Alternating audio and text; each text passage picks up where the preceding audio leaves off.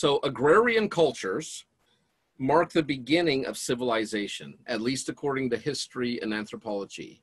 That's where civilization begins once people live in settled villages or cities and they're able to produce enough food because of their agrarian advancements that now people can specialize in labor. Some people can now be educators, some people can be doctors, other people can be security or military, other people can be priests, other people can rule or be the bureaucracy. And so this is where we get the beginning of written language. And that is where society, at least our book and history says, that's when civilization begins. And so if we look around the world, it is kind of uncanny. We find most of these ancient river valley agrarian cultures begin to have written records about 3500 BCE. So agrarian cultures, the living in city where specialized labor could be performed. These included professional priestly caste, scribes with writing, tool makers, craftsmen, artists, professional military bureaucracy, etc.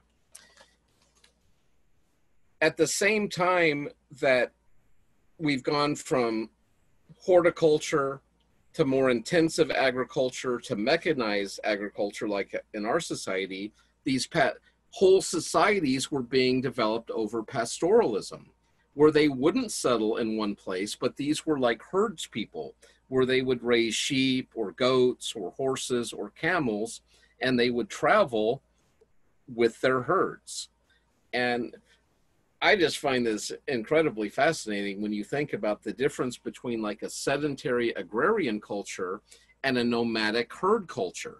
And think of the different technology they're going to need, the different skill sets they're going to have to survive.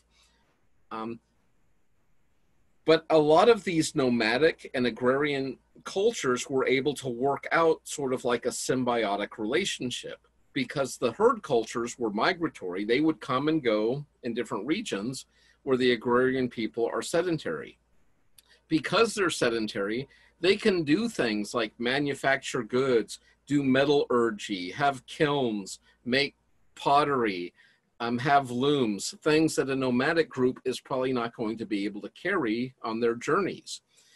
But the nomadic people are going to have things like meat and milk and cheese and leather and fur and wool, and they can barter and trade these things with these domestic agrarian people for items that the nomadic people can't produce. And so in this sense, they could get along.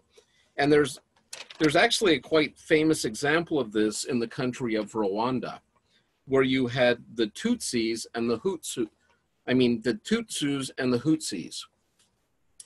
And when the French came into Rwanda and colonized it, they assumed that the Tutsus were more noble. And I hope I'm not butchering these names. I apologize if you're from Rwanda, and I am. But the Tutsus, they looked more European. Even though they were African people, they were dark in complexion, they had higher cheekbones, thinner noses and lips, taller and more slender.